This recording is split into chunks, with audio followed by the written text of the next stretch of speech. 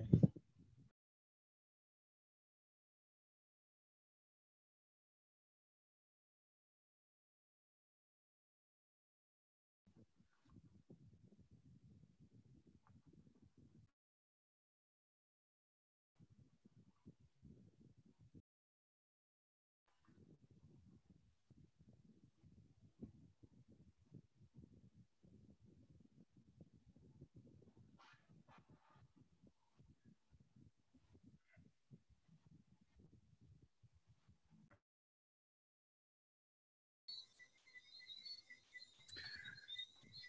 Good evening, everyone.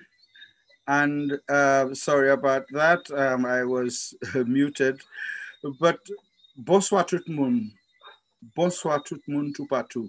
And good evening and welcome to tonight's historic first online National Reparations Lecture in Creole in the ongoing annual series co-sponsored by the St. Lucia National Reparations Committee and the UWI Open Campus St. Lucia, launched here on August 20th.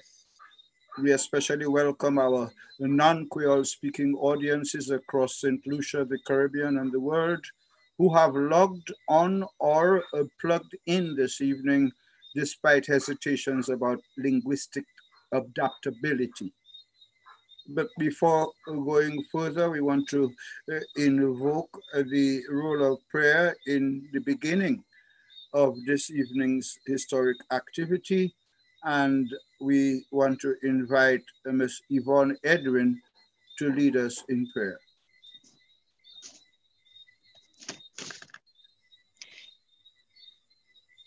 Papa Bodje, moi vle oui monsieur pour jodia, ek se moun la ki kay pale, ek ban nou information. Papa, nou kamado pour la force ek ouay, beni program la oswea. Ouve zowe nou, ouve zyo ek fe nou kopan. Information a oswea. Nou kamado pour mouchwe nou. Fe nou apon, sa nou pasav, ek point, ek pour nous tout venir ensemble pour payer nous cette liste. C'est ça nous comme do oswea papa. Gardez programme là. Amen. Merci, Yvonne, Edwin. And folks, under normal Creole Day rules here, English is treated as a bastard language, and one was even fined a Creole dollar or two for breaking that established code. But thanks to COVID, these are not normal times, and today isn't Journée Creole. So I can assure you, our viewers, that our maiden bilingual deliveries this evening will not result in any fines whatsoever, or linguistic confines for that matter. This evening's lecture comes 2 nights before International Creole Day is observed by millions worldwide, from the Caribbean to Africa to Europe to North and South America. But it is also taking place during Creole Heritage Month here, when we also join in observance of the resilience of our indigenous Caribbean people within the Caribbean community, be it in Belize, Guyana, Dominica, St. Vincent and the Grenadines, Suriname, or Trinidad and Tobago. This is also a time when St. Lucians and Caribbean people are coming to better appreciate the sterling contribution of Sir Arthur Lewis to the region's reparations cause, and why CARICOM leaders would, 80 years later, adopt his 1939 blueprint as the template for 50 billion US dollars worth of reparations from Europe for slavery and native genocide in the Caribbean. A largely unknown and sometimes uncomfortable truth for some is that the Creole language is shared by Dominica, Guadeloupe, French Guiana, Haiti, Martinique, and St. Lucia, and also by some in Trinidad and Tobago and Grenada, is by far the most widely spoken language within CARICOM. but this evening takes the reparations message to the Caribbean and the world in a manner that will allow our global audience to follow with friendly IT assistance, thanks to our UWI Open Campus IT teams and the UWI teams here and in Barbados and Jamaica. Like you, I am as anxious to listen to Dame Paulette, so let me take even less time to welcome the St. Lucians and our fellow Creole speakers viewing regionally and worldwide. And if you know any friend anywhere who would be viewing but who should be viewing but doesn't know, then we share the news quickly and invite them to join us before the dim starts. Okay? Bon, pep Creole, oswea nous ka célébrer langue créole nous adan en manière qui pas jamais fait. Nous ka fait l'histoire depuis à présent. Puis la poko jamais ni en parole réparation délivrée en belle ti langue naturelle nous, langue nationale nous, langue maman nous, langue papa nous, et langue aïel nous. Et nous pas qu'à espérer parole lien douce. Plutôt, nous qu'à suivre dernier mot et dernier portrait par lien internet à sur Facebook avec à sur YouTube. Ensuite, nous qu'à suivre Dame Paulette Louisie mot par mot qu'on qu'à expliquer exactement qui ça qui derrière toute parole ça là dit réparation pour esclavage et génocide contre premier peuple qui vivent ici en Caraïbes. Alors, à nous préparer pour première leçon nous à sous réparation en créole. Moi, ça, nous tous pressés pour écouter, alors, sans perdre de temps, à nous aller. Let's make history tonight. And in that sense, we want to welcome some of our special guests this evening who will be presenting as we go along. And the first is Ambassador Damian Dublin, Dominica's ambassador to Costa Rica. Ambassador Dr. Dublin is also the chairperson of the National Reparations Committee in Dominica, where they are on the final leg leading to the celebration of their 52nd anniversary of independence on the 3rd of next month. So happy independence in advance to all of our viewers in Dominica. Nous avons souhaité tout Dominicien bon indépendance, 52 indépendance, l'année indépendance, avec nous avons souhaité que tout bagaille aille bien pour tout Dominicien la caillou. Ambassador Dublin. Bonsoir tout le monde. Bonsoir tout le monde qui a écouté. C'est un plaisir pour moi de venir la parler. Un grand bravo et solidarité à Dominique Waitoukou Koubole, notre gouvernement, moun ici et puis moun nous dans l'autre pays, notre peuple Kalinago, les Rasta et comité réparation Dominique. Troisième discours, salation bagaille historique. Et qu'a fait en un temps, en un moment intéressant, discours qu'a fait un créole pour la première fois. Et en temps, nous en Dominique, fête indépendance 3e novembre, et tous ces jours, nous avons célébré créole, manger créole, parler créole, faire tout bite en créole. So, c'est tout bite créole, jusqu'à novembre et après.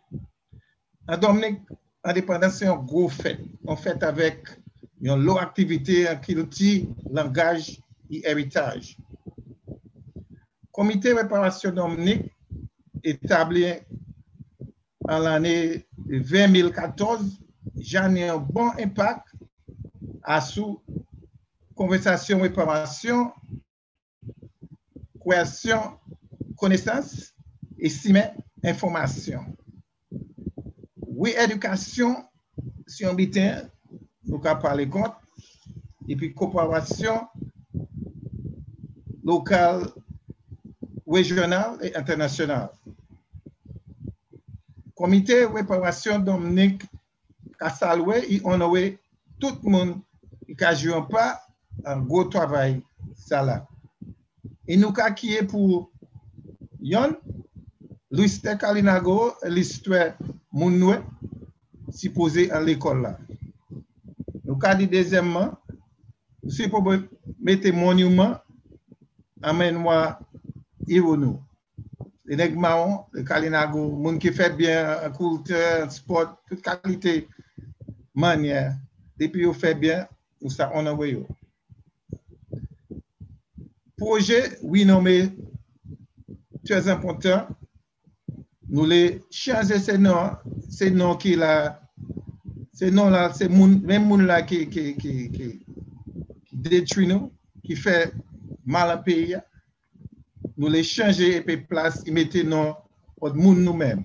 Pour ces enfants qui viennent, là, tant non, ils ont des actions et qu'ils savent qu'en Dominique, nous sommes des gens qui ont fait bon bitin pour le pays là. Combat pour réparation, pour esclavage et génocide, peuple Kalinago, c'est un bagage qui est juste, bon et nécessaire. Comité de réparation Dominique a supporté discours ça là. Il a félicité tout le monde qui joue pas à ça. Nous avons dit justice ou envoyé, c'est justice refusée. Bonsoir à tout le monde. Et mon coin Australia, nous avons des bonnes informations pour nous tous écouter et pour nous apprendre. Merci. Merci, Ambassador Damien Dublin. And Ambassador Dublin was bringing us greetings from Dominica.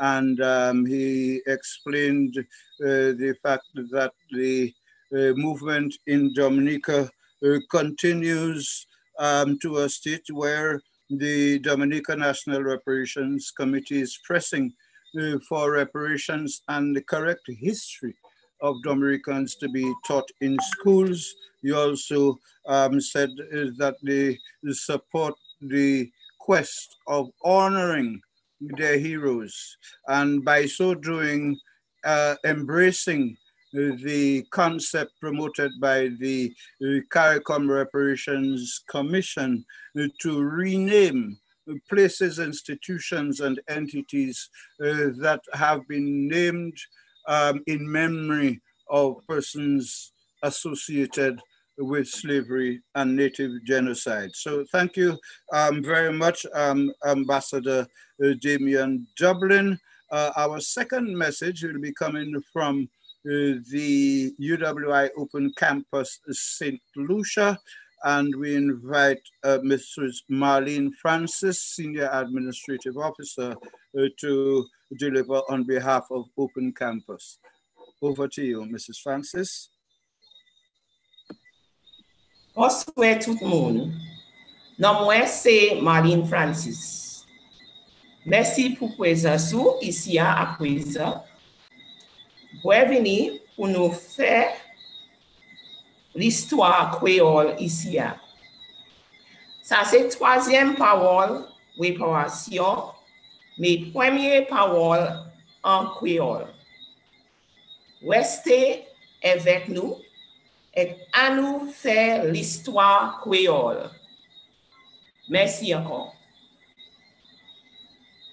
Merci, Madam Francis. And on behalf of the UWI Open Campus, she has joined us to make history this evening, as she says, and as she notes, we're making history in that the third national reparations lecture is in fact the very first delivered in Creole, or to be delivered in Creole.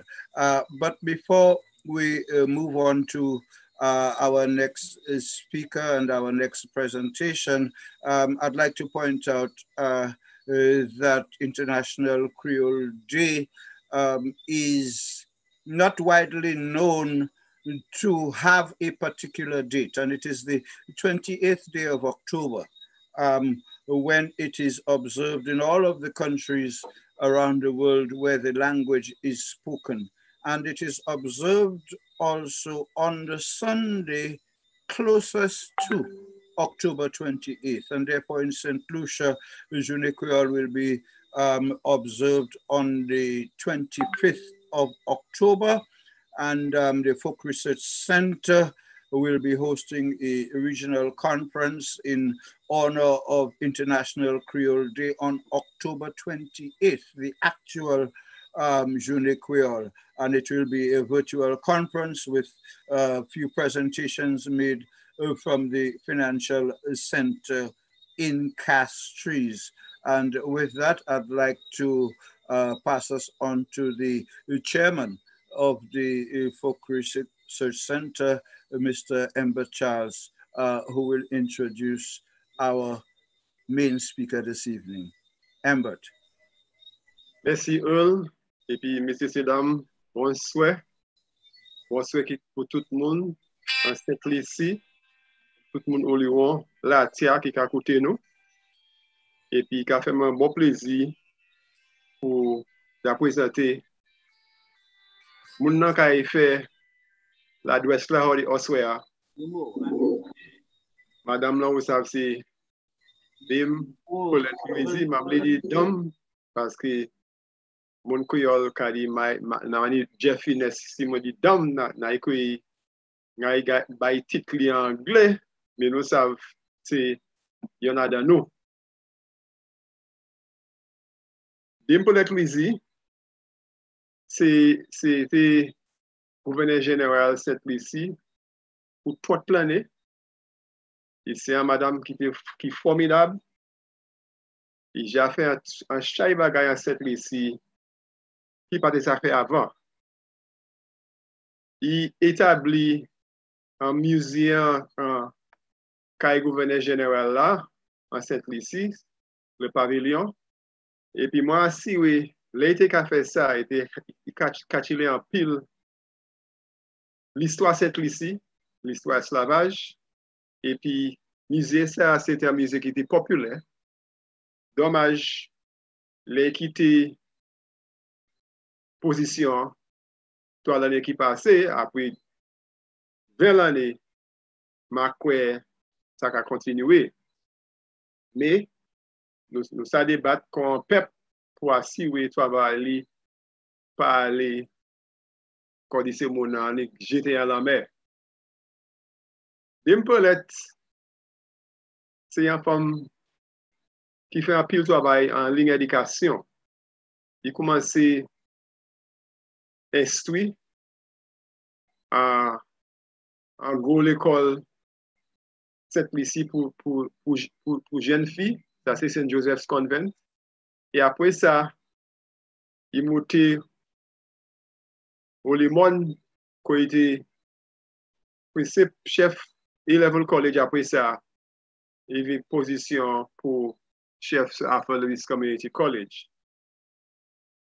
Mais à chaque fois, il a fait c'est vers l'année qui est passée, parce que c'est vers l'année depuis qu'il quitté à Louis Community College.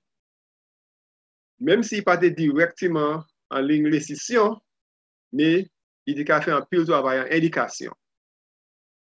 Il était chef membre comité pour Nobel Laureate Week. Ça, c'est un comité qui a établi activités et programmes pour honorer le travail. C'est des grands grecs là qui sortent de l'Institut Saint-Lucie, qui étaient joués plus haut honneur Nobel Laureate.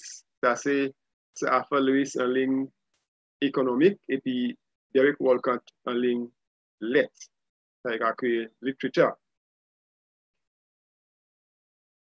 Il a continué à faire, comment dit, travail l'éducation et puis il y a plus papier en ligne Creole, ligne éducation, pour grand monde, éducation, pour ces gens visiter aussi. Et puis continuer ni en l'autre oui, en éducation internationale pour développement durable. Ça nous dit en anglais sustainable development. Mais ça, nous tout qu'à changer d'impolet pour moi particulièrement, et puis c'est mon focus center, place richesse folklore. C'est travail là, il a fait en ligne langage créole cette ici. Langage créole anti, c'est même là qui établit système equity pour pousser le langage là, ça c'est un système très fort. Et puis ça a servi en tous ces pays en Caraïbes là pour ces gens là qui parlent créole. Travail facilité en chaque artiste, en chaque gens business, en chaque gens gouvernement pour matcher le langage créole là et puis présenter grande publicité et puis grande commission en langue créole là. Moi, j'ai changé aussi, je me peux c'était le premier monde qui était fait l'adresse en quelque site bilingue, anglais et créole. Moi, presque à chaque monde qui a changé pour ces belles chapeaux, il était servi, mais moi, si oui, si travail que j'ai fait en présenter l'adresse là en créole, ça c'est l'histoire en cette ici, aussi l'histoire en Caraïbes là. Et puis, Marco et l'année moun qui a vu pour faire, pour rentrer travail là, il a fait. C'est qu'a fait un bon plaisir ce soir pour présenter des Paulette, pour mener devant l'adresse là. Nous savons c'est nous il a parlé à sous TGA pour réparation. En anglais, il a dit justice denied, justice delayed, c'est justice denied. Il a traduit et il a assisté ces gens qui passent à parler créole germain pour débrouiller le langage là, pour ça comprendre grand sujet ça. Je invité vous pour écouter. C'est même cette même là qui a sous présentation qui passe à parler anglais, parler créole, mais assuré là un monde qui pour qui ça traduisait c'est moi ba ou. Bon, quand nous c'est bilingue, faut nous faire un effort pour bâtir information ça en langage là peut-être à nous pas très fort, langage anglais. And I will just say briefly that's why it's my pleasure to present to you our featured speaker for this evening, the Paulette Lucia, the Governor General of the past, recent past, as we would say, Governor General Emerita. And she has had a distinguished career in education, having served as principal of South Louis Community College, also teacher at the St. Joseph's Convent. She has had expressed interest in education for sustainable development. And of course, one of her pioneering areas of work is the development of the writing system for Antillean Creole, which St. Lucian Creole uses, and also Dominican Creole uses as well.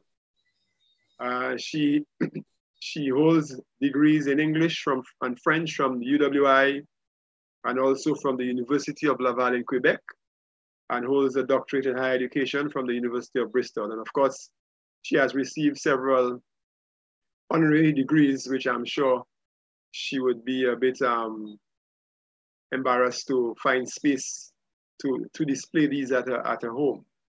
But this is the character and the nature of the individual before us, not known solely for her immaculate and splendorous headgear presentations in the House of Assembly, but also for delivering the throne speech, the speech from the Queen in English and Creole.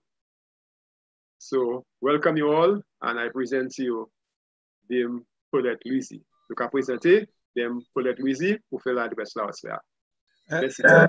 Before we start off, James, just 2 house matters we would like to take care of. We want to inform viewers that you could submit questions and comments while listening to the Dame through our Facebook chat. So you can submit your questions and comments while she is speaking.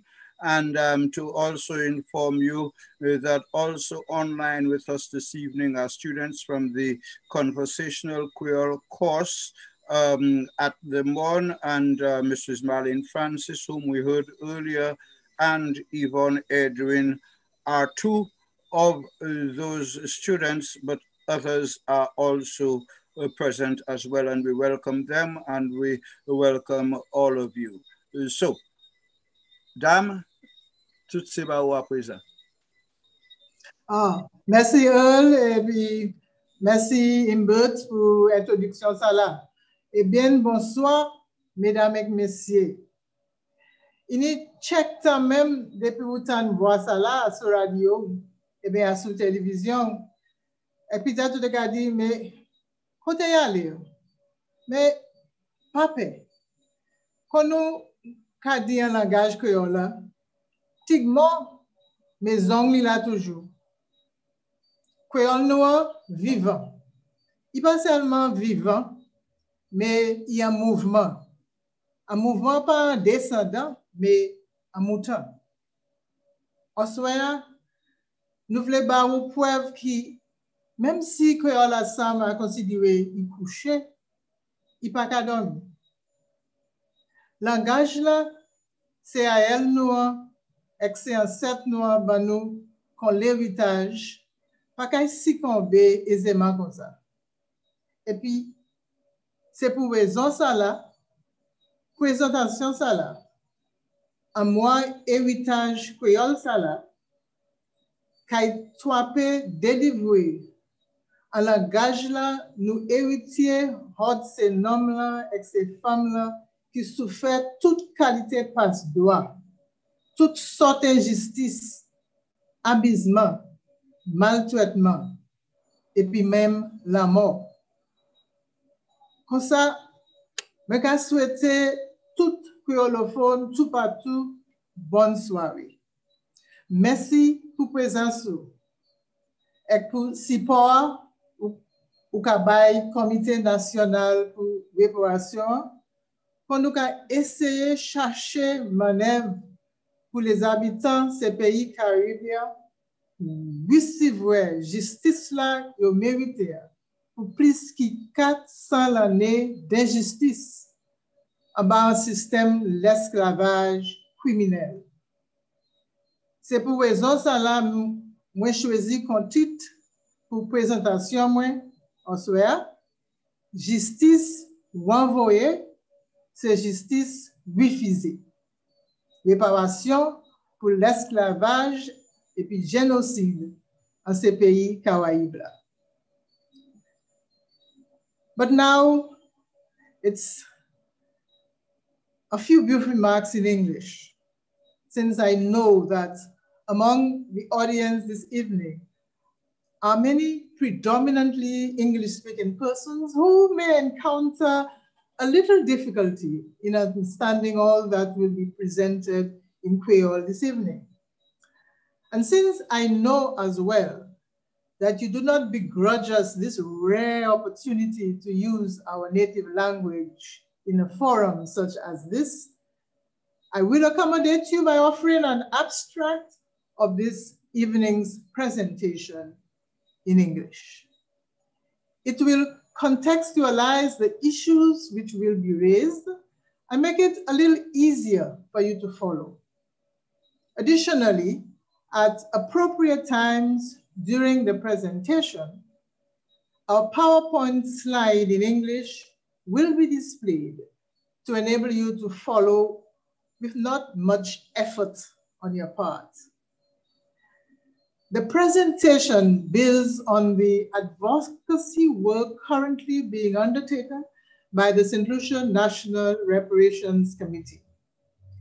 This is the third in its year-long lecture series on the Caribbean reparations issue, and it is its contribution to the observance of Creole Heritage Month. The presentation brings together the main issues already widely aired in the English-speaking Caribbean countries on the principle behind the need for reparations by the European countries who, for well over 400 years, participated and encouraged the coordinated genocide of the Kalinago and Garifuna communities in the region and the enslavement of millions of Africans in what UNESCO has described as the largest crime against humanity in the modern era, a global tragedy which has been dubbed the African Holocaust. It draws heavily on the research captured in the publication by Professor Sir Hilary Beckles, currently Vice Chancellor of the University of the West Indies, and that publication is entitled Britain's Black Debt. It argues that the slow pace of the response to this call by Caribbean governments for reparations is in fact a case of justice denied by reason of the continuing delay in enabling justice to be served. It speaks to the efforts of the Caribbean in presenting its case and the intransigence and inflexibility of the European countries, as well as the countries and allies of the West towards this call for reparatory justice. It presents the decision by the CARICOM heads of government to establish the CARICOM Reparations Commission and national reparations committees to advance the cause, but also the apathy of some Caribbean authorities and nationals themselves to that call and to the 10-point action plan proposed. The slow pace of the initiative is indeed a setback, but some bright points of light are highlighted. The struggle for justice continues. That it has been so long delayed is reason enough, however, to consider it denied, at least for the time being. And now, to the language of the hour.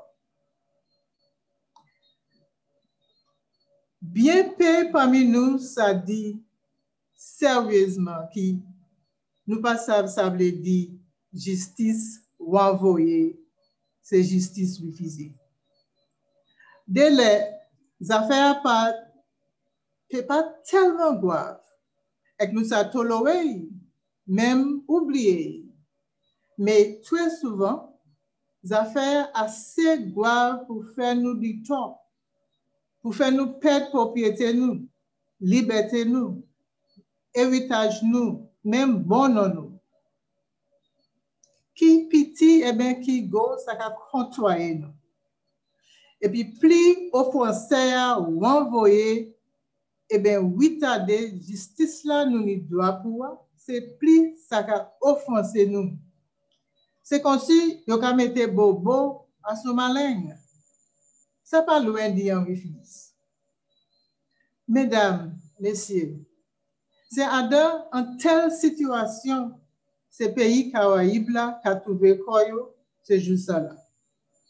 Selon yo, ces pays européens qui ont participé en traite noire, en l'esclavage et puis en génocide, ces premiers habitants Caraïbes là, te commettent un crime. Pour ça, ils sont supposés payer pour ces crimes-là, pour dédommager les descendants de ces victimes-là, pour faire réparation pour ces crimes-là. Là, il y a chaque monde dans ces pays qui croit que ce n'est pas nécessaire. Sinon, yo, ça fait depuis longtemps, pour ça, quitter sa batte misère, mettez toutes les affaires, l'esclavage, ça là derrière nous, et puis pousser devant plutôt. Yo ka dit, ça qui j'ai fait, déjà fait. Nous joignons la terre faut filer, c'est pas nous qui écoute lui. C'est comme ça à dans dit yo ka ouais. Mais c'est l'autorité européenne, yo même qui a dit, yo pas responsable pour ça, ancêtre yo, et bien famille yo fait comme l'année qui passait. Yo pas ni pièce apologie pour point. Yo pas doué ces pays, et bien c'est descendants Jean pays en rien. Au contraire, selon yo, l'Angleterre, par exemple, s'est aboli l'esclavage en 1838.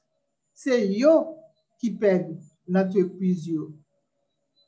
Même si pour récompense et puis réparation, le gouvernement de l'Angleterre payait 20 millions de pounds, l'équivalent de 200 billions de pounds en l'argent aujourd'hui.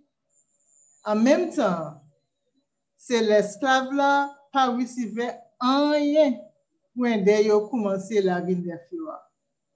Là, nous avons demandé qu'on nous. Si tu es bon pour Mathieu, est-ce que pas bon pour Mathieu? Mais nous attendons si l'histoire montre nous rien, c'est que c'est toujours les forts qui ont reçu réparation. Pour les faibles, c'est seulement parler, ils ont parlé. On nous prend un moment pour garder qualité de traitement. Ces premiers habitants et ces esclaves là souffert en bas la main, c'est européen.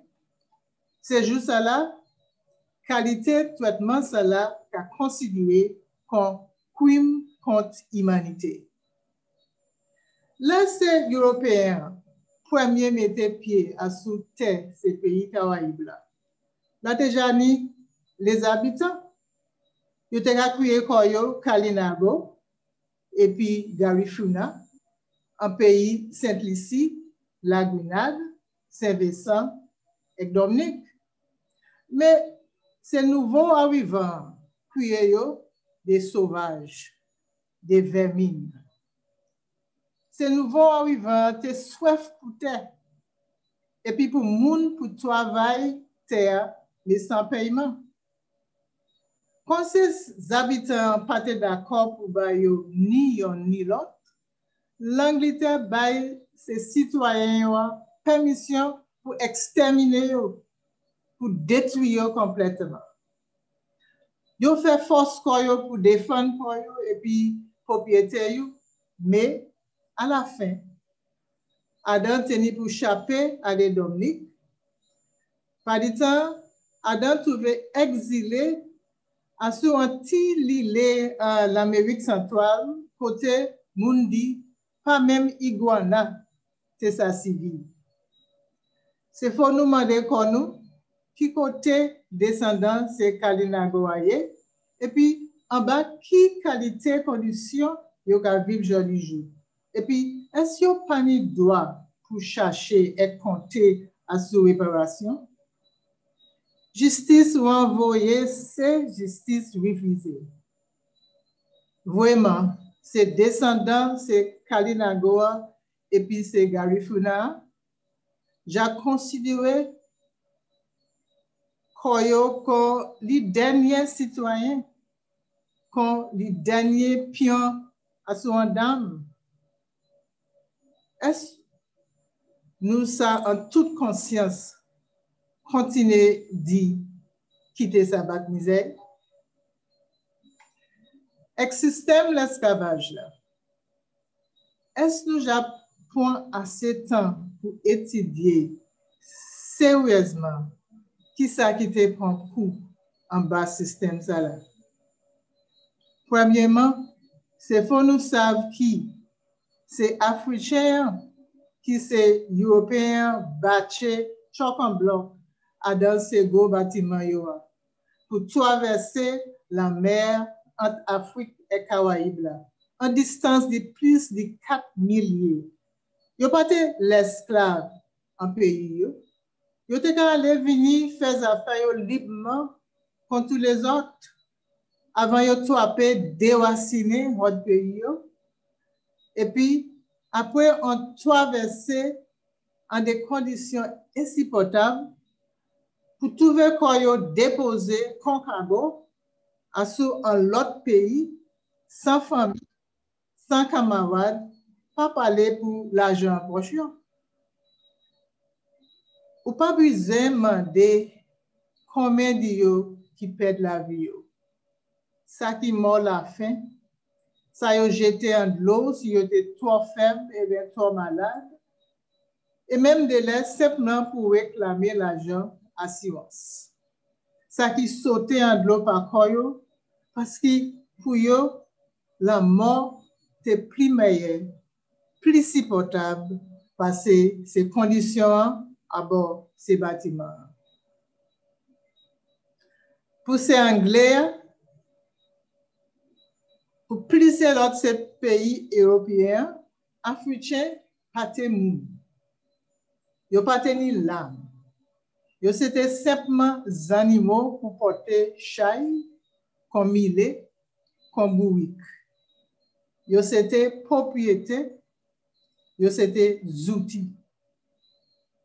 L'Angleterre enrichit à sous la souhait, c'est l'esclave là, durant presque 400 ans. Pour eux, l'esclavage, c'était une entreprise pour faire l'argent, pour faire profit. En chaque dia, était complice. Gouvernement, l'église, caille business, banque, compagnie assurance. Devant la loi anglaise, où t'es ça acheter et vendre l'esclave, où t'es ça en violer, où t'es ça jeter en la mer pour nier, où t'es ça tuer pour désobéissance, où t'es ça vanicher sans permission, où t'es ça travailler jusqu'à temps yo tombe mort tout du bout. Et l'assurance t'es qu'à payer mettre pour perdre propriété yo. Yo te ça forcé yo faire riche.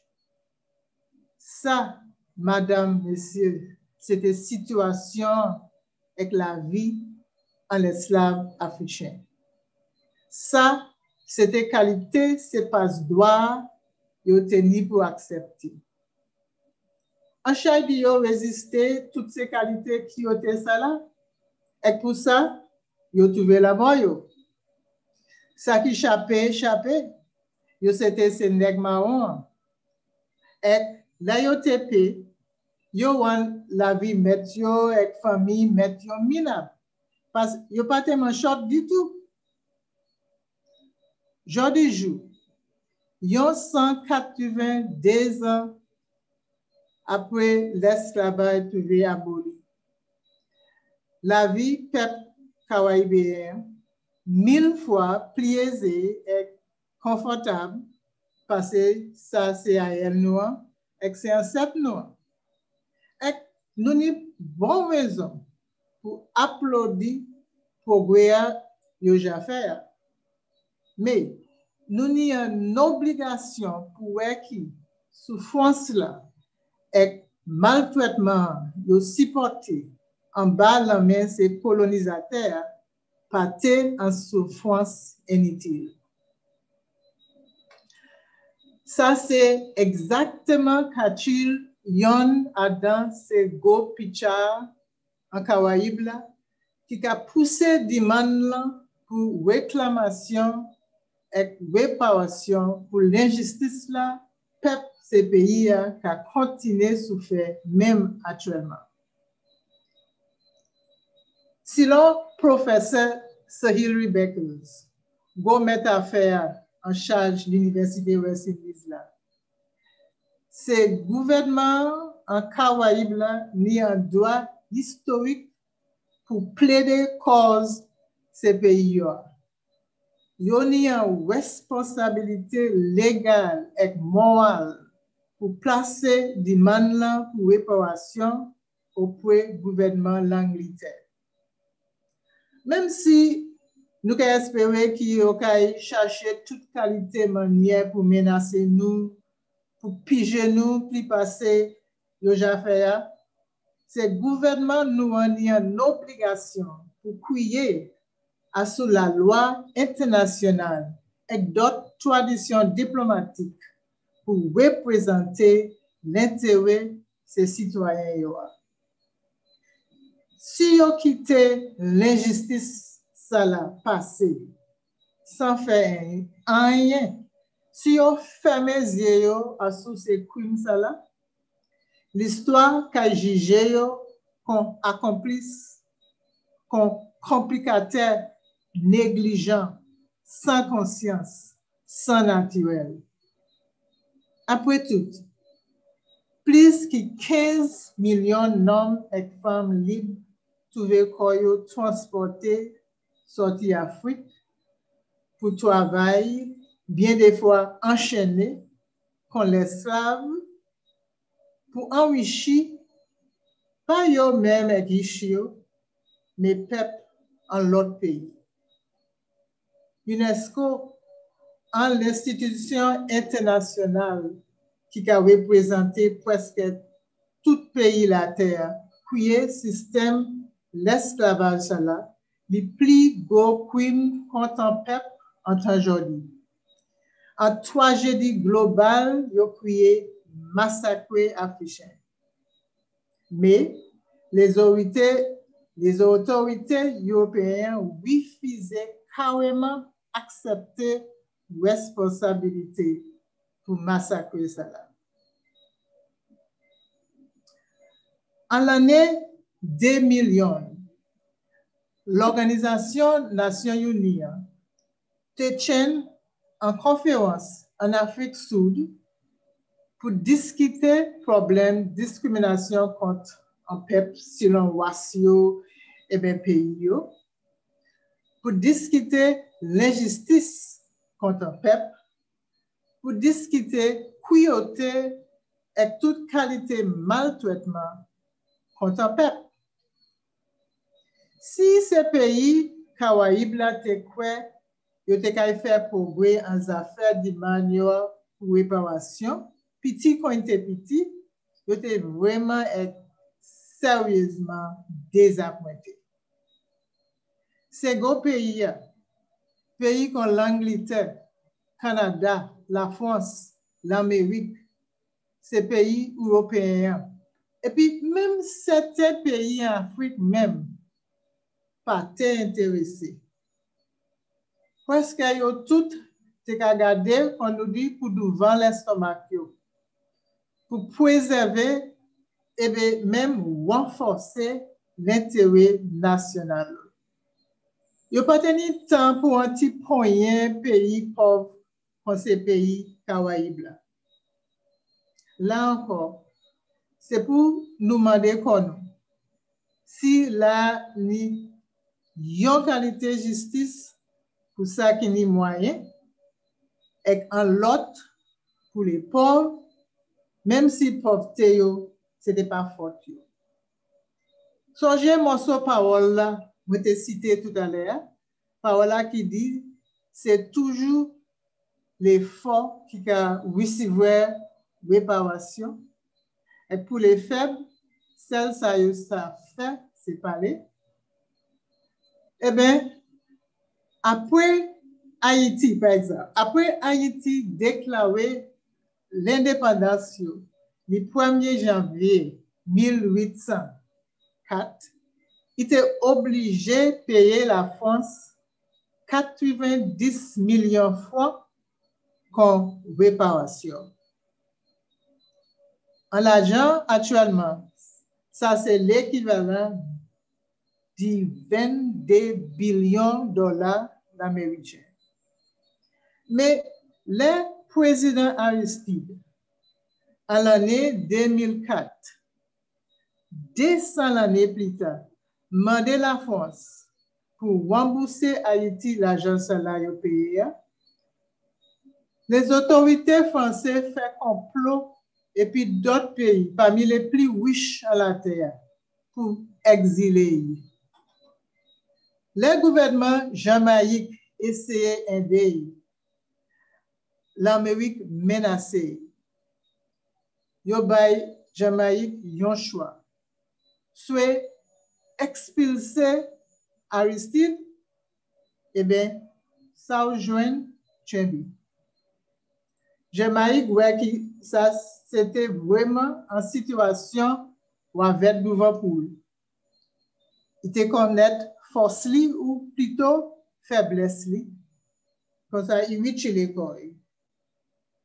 J'y toujours. Haïti, c'est peut-être parmi les pays les plus pauvres en région Caraïbe. Pour ça, moi, je demande encore, si tu es bon pour la France, est-ce que pas bon pour Haïti? Si bon pour Matiwe, est-ce pas bon pour Matiwe? Mais c'est peut-être l'humidité ça là en Afrique Sud qui fait ces pays Caraïbes moins koyo. Du bout espérer à sous la charité les autres pour ménager les affaires et prendre des marches yo même pour chercher et puis pour joindre ça yo mérité. C'est comme ça, en juillet 2013, durant la 34e conférence des chefs de gouvernement de ces pays Caraïbes, ils ont pris une décision pour établir un comité pour réparation en chaque pays, pour proposer ces raisons éthiques, légales et morales pour ces pays colonisateurs européens qui ont doué ces pays et puis ces peuples Caraïbes là, réparation ou génocide là, ils commettent contre ces Kalinagoa et puis ces Garifuna pour système l'esclavage là contre ces races nègres là, en disant qu'ils ne sont pas moun mais propriétés. Ces chefs gouvernements d'accord aussi pour établir un comité réparation CARICOM, côté tous ces comités nationaux qui ont trouvé représentés, et aussi bien l'année représentant l'Université West Indies là. Comité CARICOM là, en bas direction, Premier ministre Babal. On dit qu'en fait, le comité a publié une déclaration qui cabaye détail ces raisons Caraïbes qui demandent réparation et qui qualité réparation yo ka proposé. Yon c'est plus gros point c'est ça. Ces citoyens Caraïbes méritaient une apologie pour crime l'esclavage là et le génocide là commettre contre ces aïeux yo. Yoni doit recevoir justice comme paiement pour toute passe droit ces aïeux yo a souffert en bas ces systèmes criminels là. Justice pour yo c'est financement pour projet développement qui a remplacé ces mauvaises conditions yo hérité et mettez en place yon qui primaire côté yo kay sa vie et puis dignité, confiance et assurance contre les autres.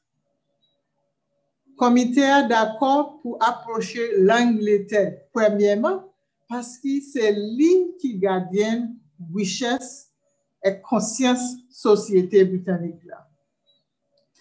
Comité a proposé 10 actions ces pays Caraïbes là qui accepté comme réparation. D'abord, une apologie formelle.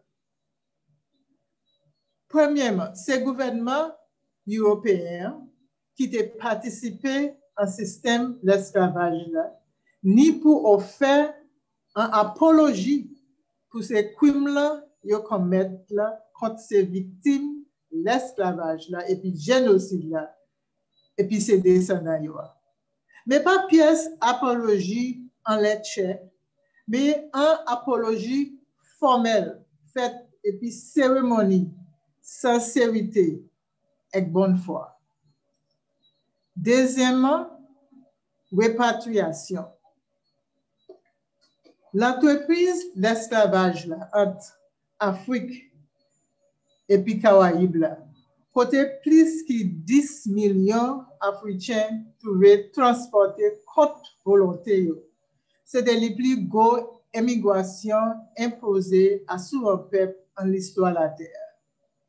C'est faux, les autorités mettaient en place un programme et prend toute démarche possible devant la loi internationale et diplomatique pour aider ceux qui voulaient retourner vivre en pays natal ailleurs.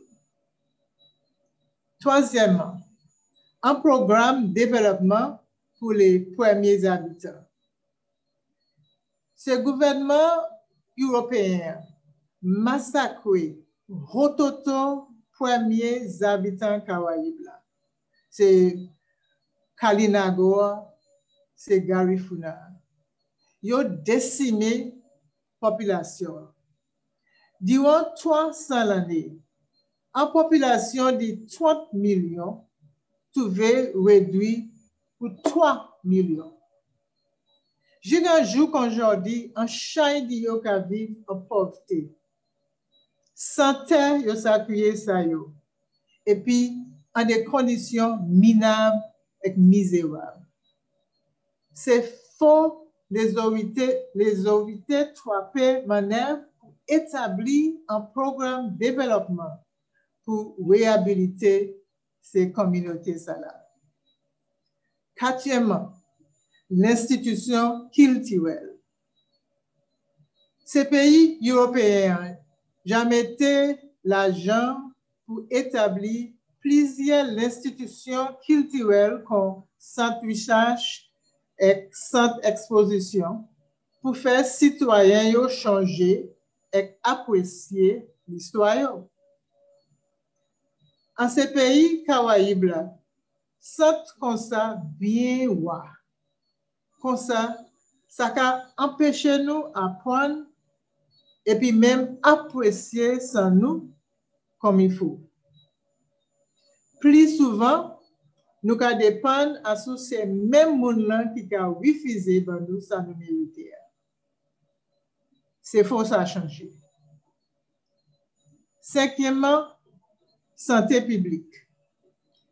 Parmi tout peuple sur la terre, c'est ces descendants africains en Caraïbes là qui plutôt plus affectés et puis certaines maladies comme ça nous calculer tension artérielle haut, cette ici nous a dit pressure et puis diabète, si c'est ici nous a dit pisadou.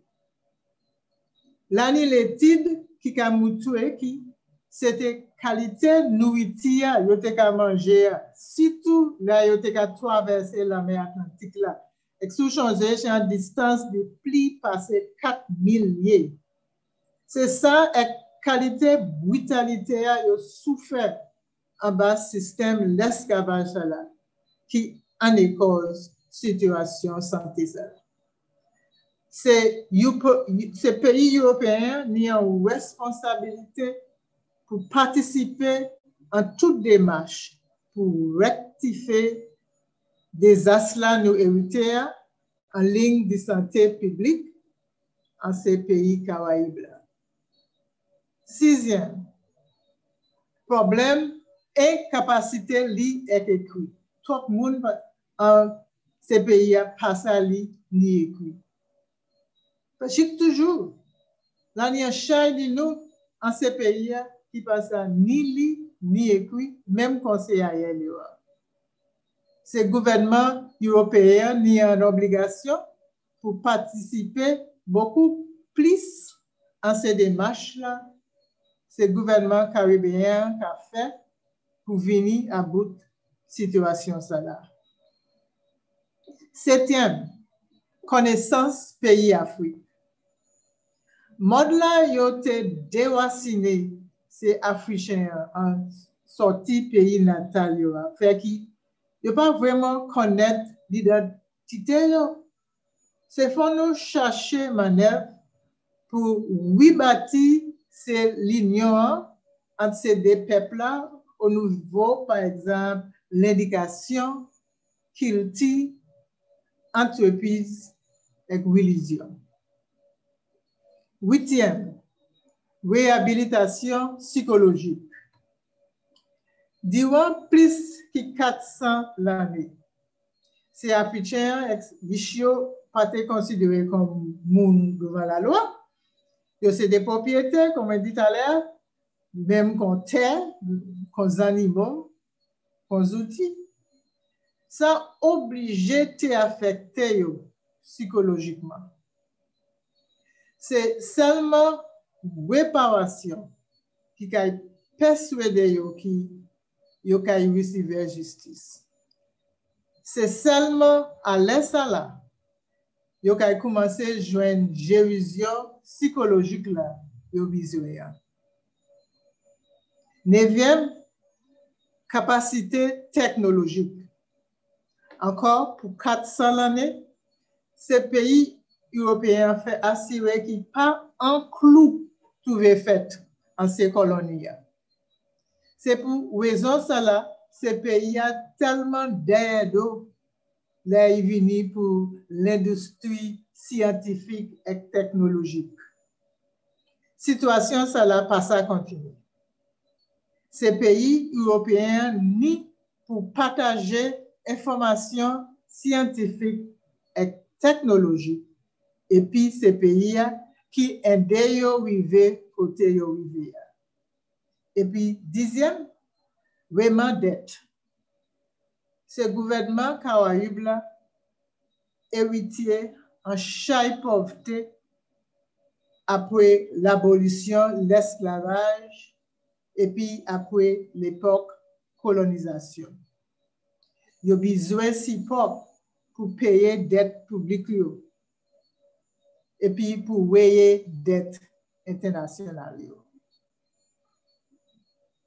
Mesdames, Messieurs, nous, en l'année 2020, 7 l'année après le comité réparation mettait ses propositions sur la devant. Qui progrès ça j'ai fait? Malheureusement, et puis franchement, pas beaucoup. Le gouvernement de l'Angleterre a cassé bois en oreilles. Il ne pas voulu temps, il ne pas voulu comprendre non plus. L'intention, c'est pour tourner d'œil carrément à toutes ces atrocités, toutes ces cruautés, toutes ces négligences-là, excusez, sans la honte, sans point apologie, sans point responsabilité, jugerait au fait réparation. Au contraire, il a servi toutes sortes de ruses, toutes sortes de manières pour coincer cet pays, pour intimider, pour rendre Perez, changer, ça m'a parlé about Haïti, pour tout faire ces plaintes, pour immobiliser, pour refuser la justice là, le mérité. Selon professeur Beckles, réparation, c'est un premier pas sur la route pour justice.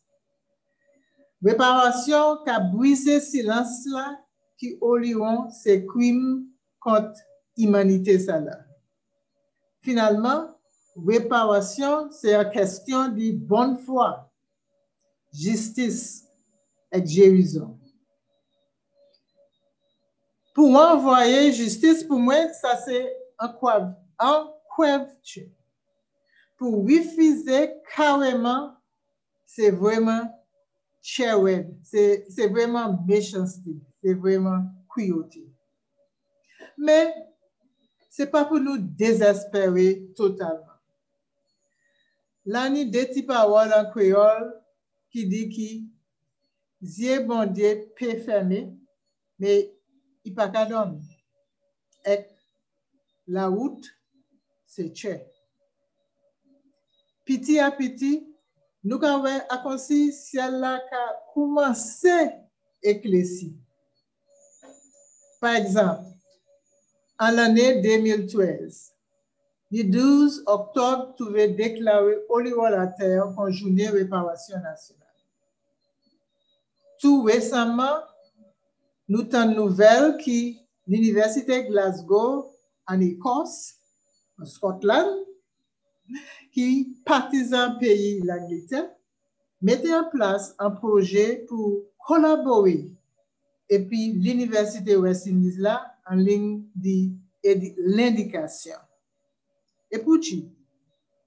Parce que c'était fruit travail les Slaves en ces pays caraïbes là, qui étaient établi l'Université Glasgow. Yon ce programme ça là commencé semaine passée, le 12 octobre. C'est un sujet, le titre qui nous contite l'histoire de l'esclavage en ces pays britanniques en Caraïbes. Moi, t'en dis que si j'ai le titre ça là, qu'a trouvé offert gratis, pas ni pour payer pour lui. En ligne, ça veut dire à sous computer. Comme ça qui est computer, ça suit les titres ça là, sans payer. Mais malheureusement, c'est moun là qui ni responsabilité pour pousser les affaires réparation devant qu'à tourner pied yo. Nous ni loin pour aller toujours pour mettre bagaille en place pour régler tout ça. Il y a ça qui croit que tout débat ça là c'est un beau perdu de temps. Mais mandez yo question ça là. Si un monde kidnappe famille, il tue, il a violé, il maltraité, est-ce qu'il simplement bosser les épaules avec dit, bon, qui de ça bat misère, ça qui fait déjà fait. Au contraire, ou quand il est amoué, ou quand il demande justice, n'est-ce pas? Bon, c'est même situation et puis nous, c'est descendants, c'est l'esclave africain. Peuple Caraïbe là, qui a continué à vivre en des conditions défavorables. Pas du temps, c'est descendants, c'est mettre l'esclave là, qui a joui bénéfice, richesse là, de héritier. Richesse là, ailleurs, il y aura pigé, sorti sans avec la souhait ailleurs, c'est peuple caribéen. Ses premiers habitants, c'est Garifuna, c'est Kalinagoa, et ses descendants, c'est l'esclave là. Ils n'ont pas mendiant. Ça, ils ont demandé pour c'est justice, c'est réparation. Pas plus, ni moins. Pour ça, mesdames, messieurs, pour moi, justice renvoyée, c'est justice révisée. Ça peut aller contre la loi naturelle, aussi bien contre la loi internationale. Mesdames, messieurs, camarades, Jean-Saint-Lucie, Dominique, Martinique, Guadeloupe, Guyane, Trinidad, Haïti, Jean-Créolophone, tout partout. On a dit merci un peu. Et bonne soirée. Et pas quitter pièce Kopma immobilisée au soir à cause de ça qui pouvait parler. C'est pour nous, peuple c'est Caraïbes là, c'est pour nous prendre cher, prendre courage. Parce que la ligne peut courir quand courir, joue obligé barrer. Donc, à souhaiter, mesdames, messieurs, au plaisir. Thank you, Dame Paulette Louisie. Merci, Dame Paulette Louisie, pour présentation au soir. And of course, we want to thank you for your presentation this evening. And as you, our viewers will have noticed, Dame Paulette's presentation gave us the entire picture. From the fact that the slaves only became slaves when they were kidnapped and exported like property to the other side of the world to be exploited.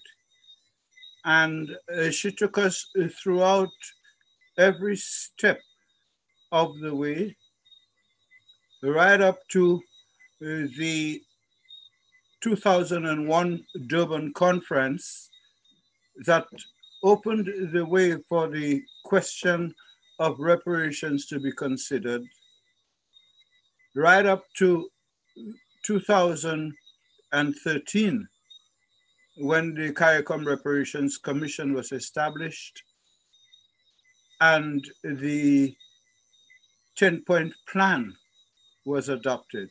And she went through every single step of that 10-point plan to indicate why CARICOM, through the CARICOM Reparations Commission, members of whom are listening and viewing this evening, she was able to point out that it is as a result of and through those 10 points that CARICOM is now seeking to pursue $50 billion worth of reparations from Europe 528 years after Columbus's arrival. And she went through quoting local proverbs, local Creole proverbs, to make the point repeatedly that this is not just a struggle that started yesterday and will end tomorrow, but one worthy of continued pursuit as we seek justice for our foreparents, and to conclude where she started with the theme that justice delayed is justice denied. Avec nous qui tout le monde écouté au soir, avec nous qui invité moun pour demander des questions, avec nous qui quitter Dame Paulette répondre ces questions. And at this point, I hand us over to Raisa Joseph, who is the representative of the National Youth Council and who belongs to several entities, all of which are part of the continuing progress and process of ensuring that we can share the reparations message. Over to you, Raisa. Merci à pile, Monsieur Bousquet. Bonsoir tout le monde. Good evening, everyone. Nous n'avons pas du programme là, côté nous avons joué question et puis réponse. Ça nous a créé en anglais question and answer segment. Et puis, d'Iwa parole, Madame Dame Paulette Louisie, nous tenons un chai bon commission, hod moun qui sorti Suriname, et puis yon qui était bien beau sorti hod Monsieur Paba, Monseigneur Patrick Anthony, qui dit nous parole ça là c'est un gros moment à l'histoire créole. Ça veut dire en anglais It's a great historic moment for the Creole language. A lot moun di, ini espoir ki nou kay aksepte Creole kon langage pou nou sa eksprese kon nou. Sa vle di, that individual hopes that we would accept Creole as a language that is used for expression and development. We now move on to the question segment, and we have a series of questions from our participants on Facebook. Shay mona sou Facebook, yo ka mande nou yon de question. Ek pwame question ase sa. Ki kote nou jawive un mouvement réparation? Ki kote nou jawive un mouvement réparation? Bon, si moi peux répondre à la question cela, mais comme tu dis, nous pouvons faire un chat progrès. Il y a combien d'années nous avons poussé ça faire réparation ça, mais pas grand-chose, pas grand progrès. C'est comme on dit, moi, ça m'a dit, bon, qui ça fait réparation ça, qui te sabat misère, à nous aller devant, à nous pousser devant.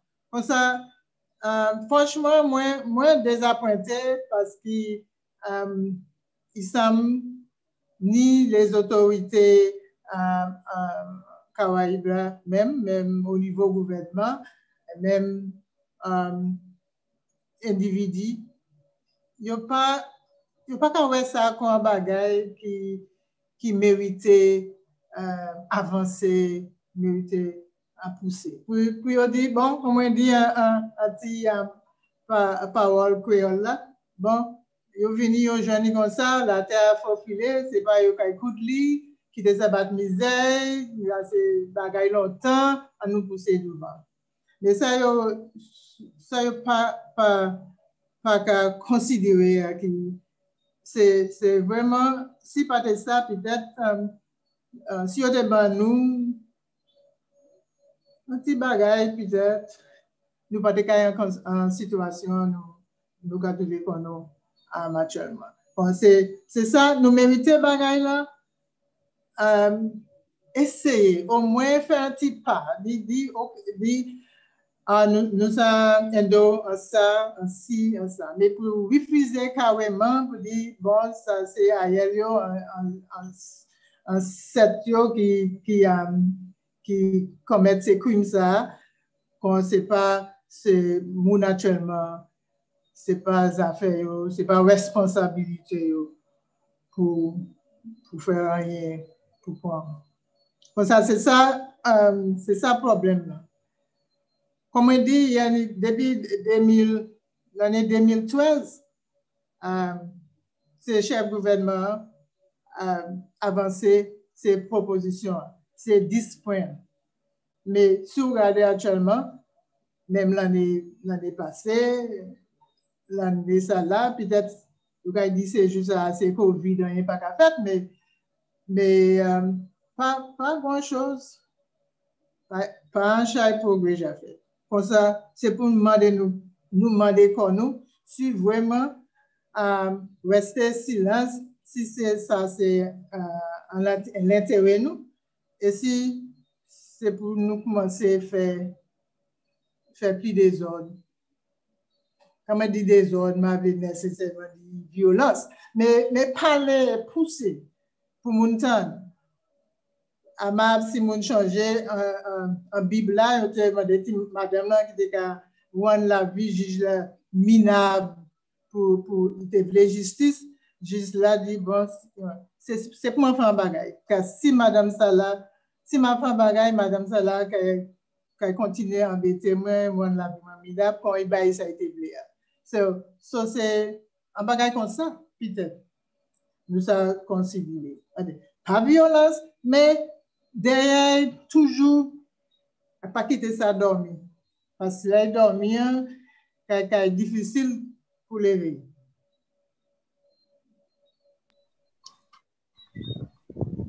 Merci à Pilde. Nous jouons des commissions encore. Il y a un qui sorti ici de la Corbinière qui dit c'est pouvoir colonial pini Haïti quand yo fait débat pour liberté yo contre l'esclavage, et l'autre la sorti hod talking history et qui dit nous en Caraïbes là, nous ni pour remercier Haïti pour go dette là, yo ja fait pour Caraïbes là. Et puis deuxième question nous ni on souhait c'est ça. Yo moun dit qui manière nous ça avancer mouvement réparation, y a le nou chay moun nan Caraïbes là cette ici pas connaître wasin africain yo. Qui manière nous ça avancer mouvement réparation, le chay di nou Caraïbes là cette ici pas connaître wasin africain. Oh, c'est ça moi CARICOM qu'a poussé. C'est il y en a dans ces 10 points. Si vous écoutez bien, vous parlez de faire, si vous voulez faire un pont entre Afrique et Caraïbes là, au niveau entreprise, au niveau religion, au niveau culturel. Si vous faites plus facile pour moun aller monter, descendre, traverser Afrique, Caraïbes là, c'est là nous allons commencer à connaître l'histoire nous. Et aussi, c'est pour nous pas commencer, ça a été fait longtemps pour montrer ça en l'école. C'est l'indication, système d'éducation, peut-être pas faire assez pour faire nous connaître l'histoire nous. Et même, moi je dis ça, hein, mais avec mon amant des questions, mais moi ça, dès vous parlez d'Afrique, Africain, l'esclavage, comment dit, il dit Africain, c'est pas fort parce que à ce niveau international, là où on parle d'Africain, c'est mon qui a mort la faim, c'est mon qui a été en bas bois. Comme ça, c'est ça que nous connaissons. Mais c'est le système d'éducation nous servir pour montrer nous, en Caraïbes, côté nous sortis, l'identité nous. Et moi, si l'autre monde qui ça répond, peut-être une autre réponse. Je vais inviter les autres monde qui sont là pour aider moi à répondre à ces questions là aussi. Merci Apil. À ce même question ça là, nous y a l'autre monde, Victor Eugene, qui a dit, qui monde qui a chaîne nous des affaires réparation. Est-ce que c'est comité à différents pays à Caraïbes là? Est-ce que c'est eux qui a chaîne nous des là nous a avancé mouvement pour réparation? Bon, là il parlait du comité national là. Mais ça veut exactement ça il veut dire. CARICOM demandé chaque pays pour établir un comité national pour réparation pour pousser à faire ça là. Mais maintenant, tous ces gouvernements, Japon, pièces de marche pour établir ces comités. Comme ça, Sainte-Lucie, grâce à eux, qui travaillent tellement ouais, ni combien d'années, eux, là, sous ça, peut-être en 7-8 l'année, depuis eux, qui a parlé à sous affaires réparation. Mais ma crois que ça, c'est même réponse là. En tous ces pays Caraïbes là. Comme ça, si tout le monde a fait ça, a été besoin de faire, ça a été dit pour faire, pour pousser ça, moi, peut-être, nous avons pu même passer nous ça. Oui, d'accord. Nous avons monsieur Amber Charles. Bonne réponse à ce qu'on a dit de ces questions à nous te poser, plus bonne à ce réparation. Monsieur Charles?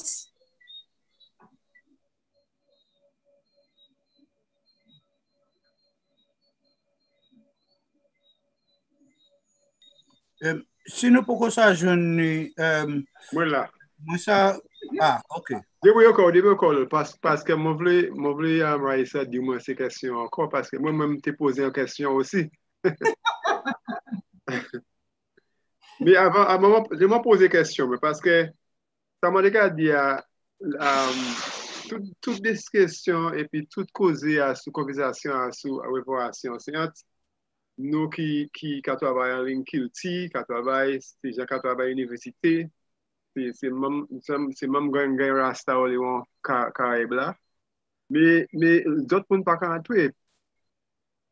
discussion entre travailleurs et monde qui travaille mon travail quand c'est business et c'est mon centre d'une est yo pas yo même pas quand entrer en discussion pour qui raison est-ce à nouveau CARICOM yo t'invité yo eux m'ont voulu demander aux questions ça si vous savez.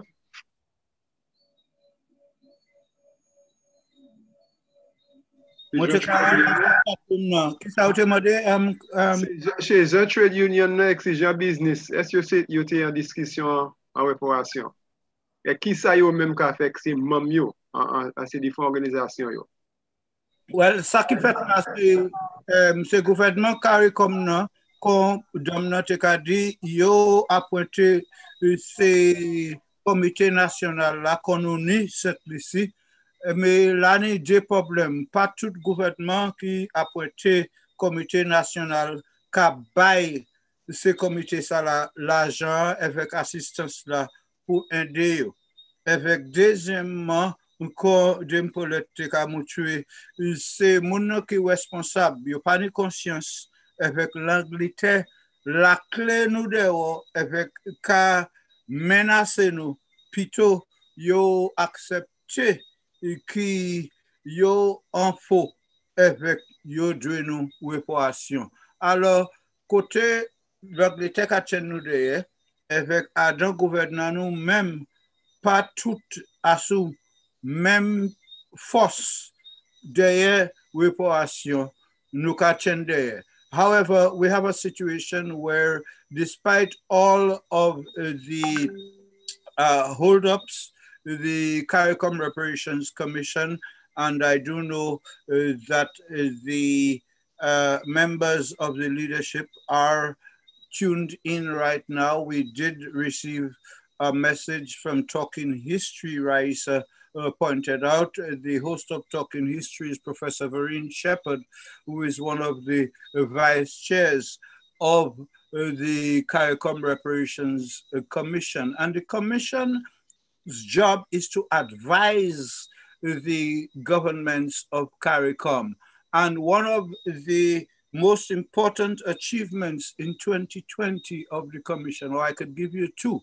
One is that the commission decided to adopt Sir Arthur Lewis's blueprint for reparations, which he published in 1939, and 80 years ago, later, CARICOM is adopting it as what we are asking for, 50 billion US dollars. And this is the second achievement that the commission has come up with a figure that what we will be seeking from Britain is 50 billion with a capital B US dollars, which will go into a fund, the Caribbean Development Fund of the type that was prescribed again by Sir Arthur Lewis. So we are at a stage now in the wake of the Black Lives Matter galvanizing the international movement. We are now at a position where CARICOM and countries that are seeking reparations, including the fact that CARICOM has had a very significant effect on the reparations argument in the United States. For the very first time, the reparations proponents in CARICOM and the USA and other parts of the world, including Namibia and other countries that have taken heart from CARICOM's approach as the only situation where 13, 14, 15 CARICOM governments have come together as a group to demand reparations. This is historic, it is powerful, and it is something that Europe and Britain continue to shy away from, but time and history is not on their side, it is on our side. What I have to say, however, unfortunately, is that time is not on our side this evening. And Raisa, could you please sum up, because the time that we have left is not much. No problem. We'll go straight into some of the comments. I'm so thankful for the participants. Merci apil pour toutes ces bonnes commissions au travail. So we have some comments from Professor Vereen Shepherd, who sends greetings from Jamaica. We also have commentary from Mr. Travis Weeks, who says, Makadi, bravo by toutes ces moun qui organisé Parole Sala. Moi bien content pour tan voix dem politico.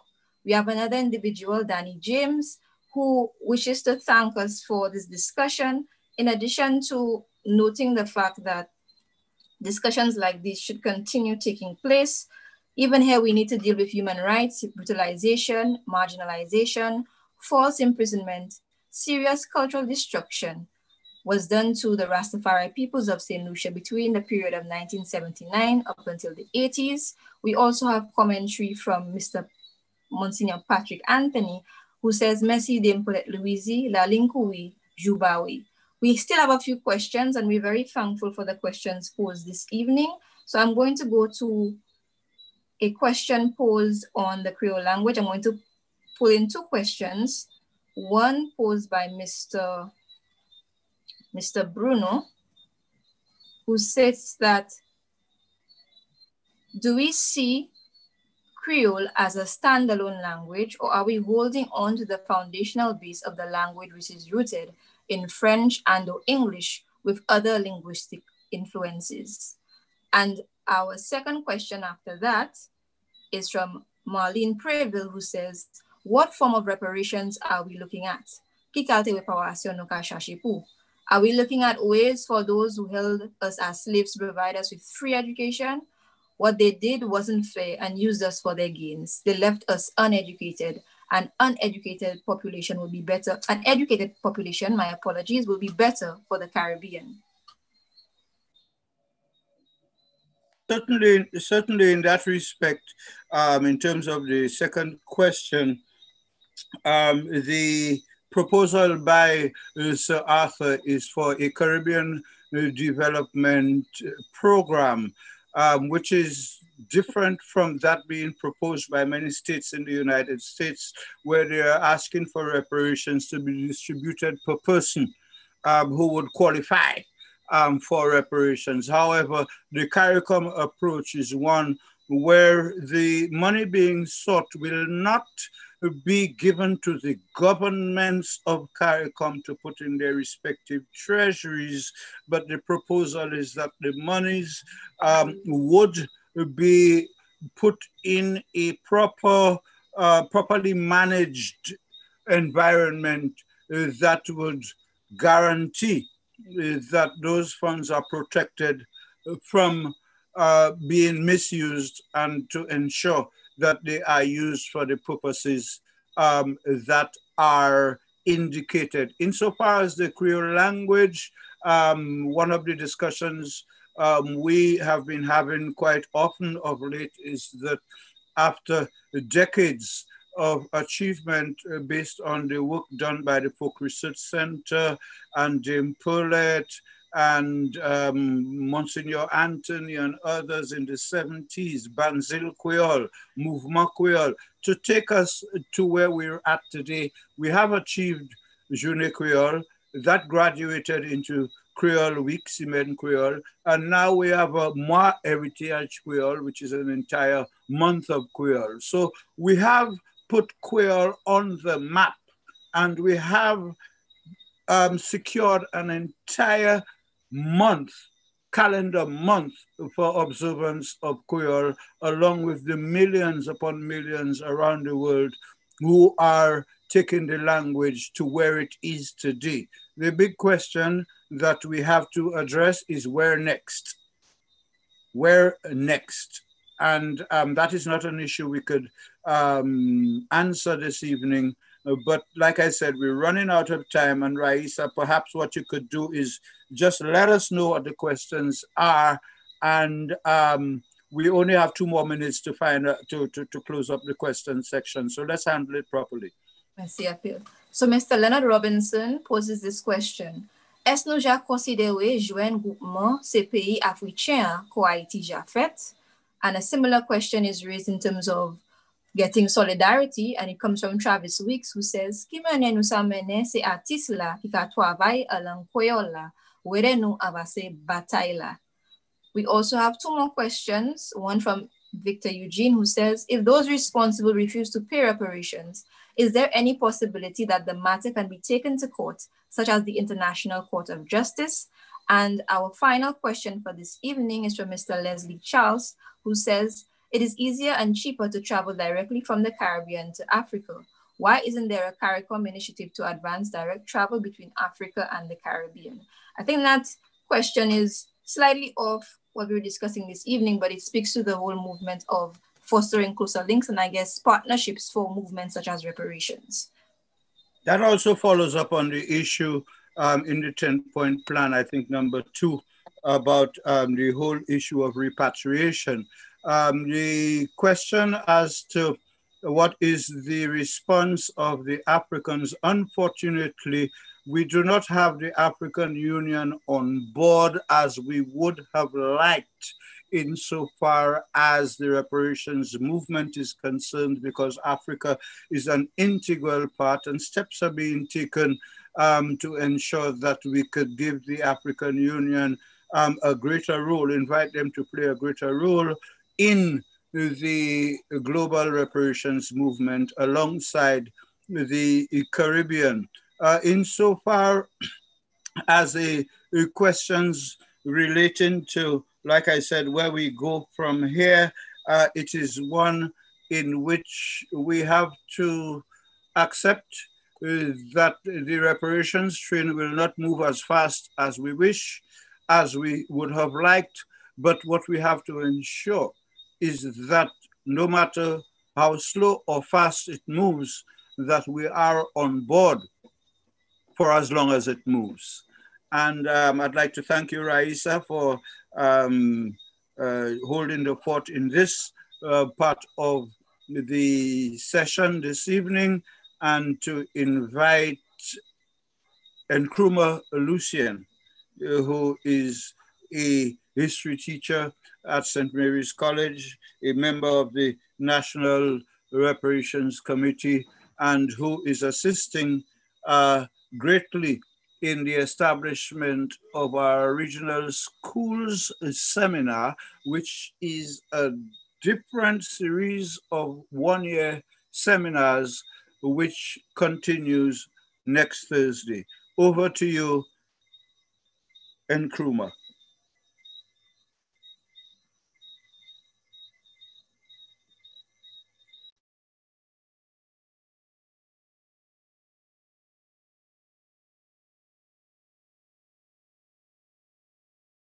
Can you unmute, Nkrumah? Unmute. Yes, thank you, Earl. Are you hearing me? Yes. Okay. Right. So given our time constraint, I'll be brief with it.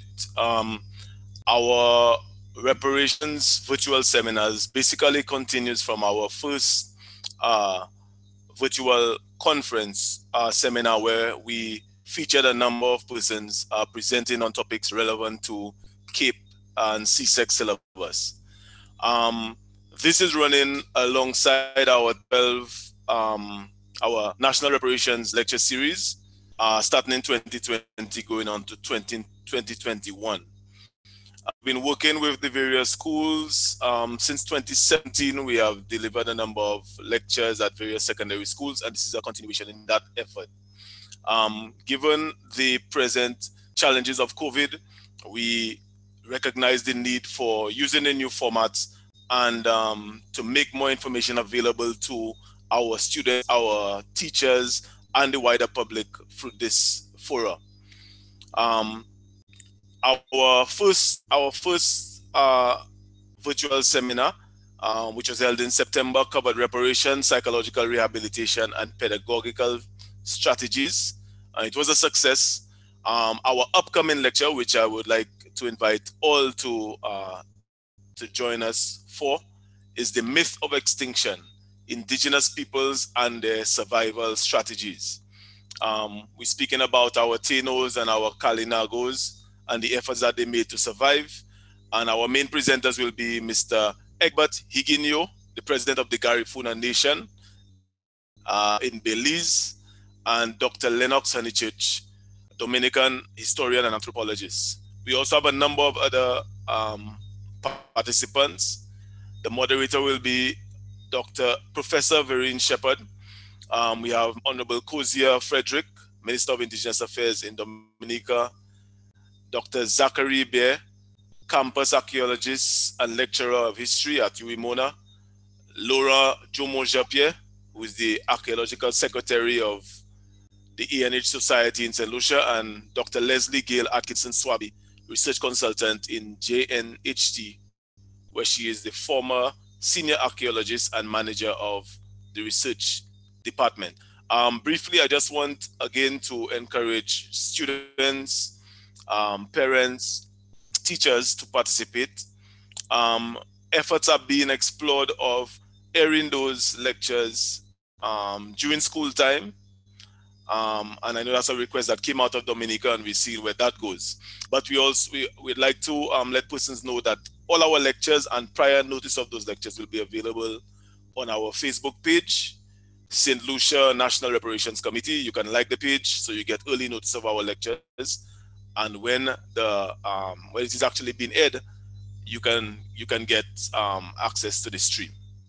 All right, so we encourage everybody to join us. Thank you.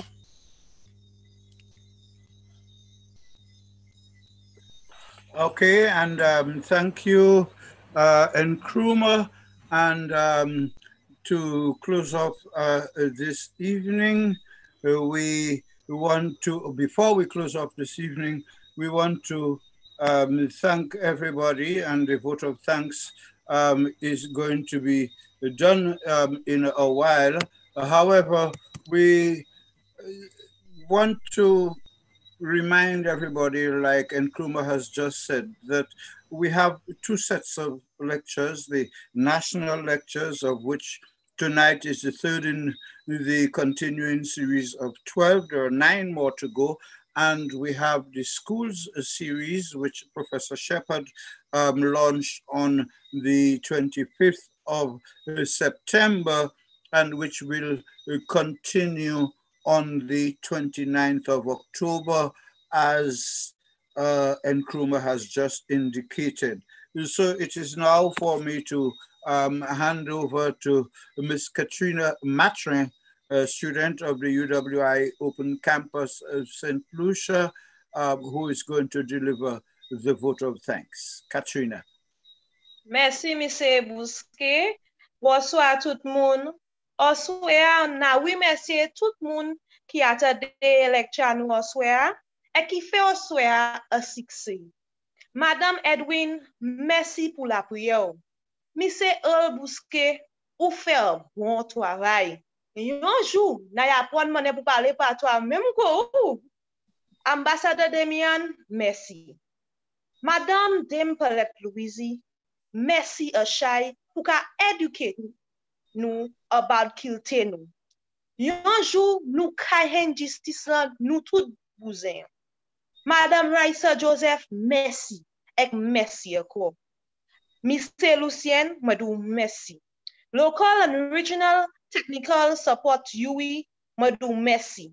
Lecturer fundamental Creole conversation, madou merci. The St. Lucia National Repatriation Committee, Sir Arthur Lewis Community College, Nobel Laureate, Festival Committee, Never Forget, CARICOM Repatriation Commission, moi disons tout merci. Madame Symphony Joseph, ou doit comme demander pour qui ça me pas dire non. But moi mon toujours do quitter ça qui primaire pour dernier. Miss Joseph, moi dou merci à Chai pour travail wedou ek merci a chay pour faire hodia a succès. Moi dit tout monde merci ek merci. Que wala c'est lang maman nous ek yo tout travail wed pour nous konouye hodia. So an nous quitter kelti nous vive long. Même dit merci tout le monde. Bonsoir. Avec merci, Katrina. Merci for tout le monde, and we want to thank everybody, and I'm sure we all want to thank Katrina for her very heartfelt thanks. And good evening, everybody. This was our third in the series of the National Reparations Lecture Series. Our next lecture is going to be exactly 1 week from today, on Thursday, the 29th of October, most likely starting at 11 a.m., but stay tuned. The links are published at the bottom of the flyer. And every flyer that we put out, the links will be published at the bottom.